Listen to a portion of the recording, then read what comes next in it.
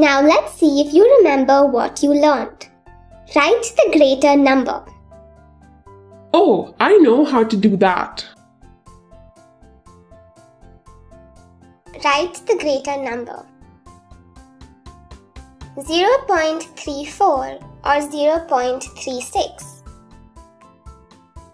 34 squares are shaded out of 100 squares. We write 3 in tenths place and 4 in hundredths place. This is equal to 0.34. 36 squares are shaded out of 100 squares. We write 3 in tenths place and 6 in hundredths place. This is equal to 0.36. We can clearly see that 0.36 is greater than 0.34. Now let's find the greater number without the picture. We compare the ones place. Both the numbers are 0. Then we compare the tenths place. Both the numbers are 3.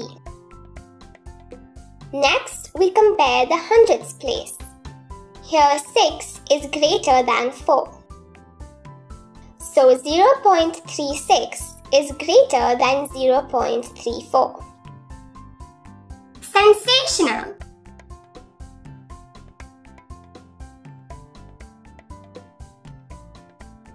.56 or 1.56. Thank you for watching. Enroll now.